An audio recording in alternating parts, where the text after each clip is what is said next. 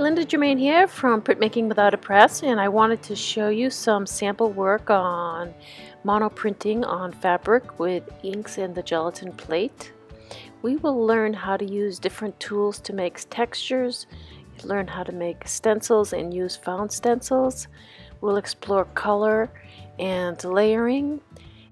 One important skill is knowing how to get the most from your tools during the process of making marks.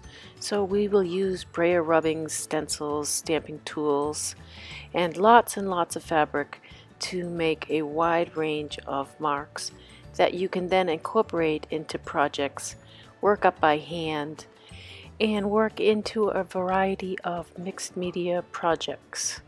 We'll explore the painted landscape. And so I hope you've got an idea of what is possible when working with fabric, ink, and the gelatin plate. More info at lindagermain.com. Hope to see you in a class soon.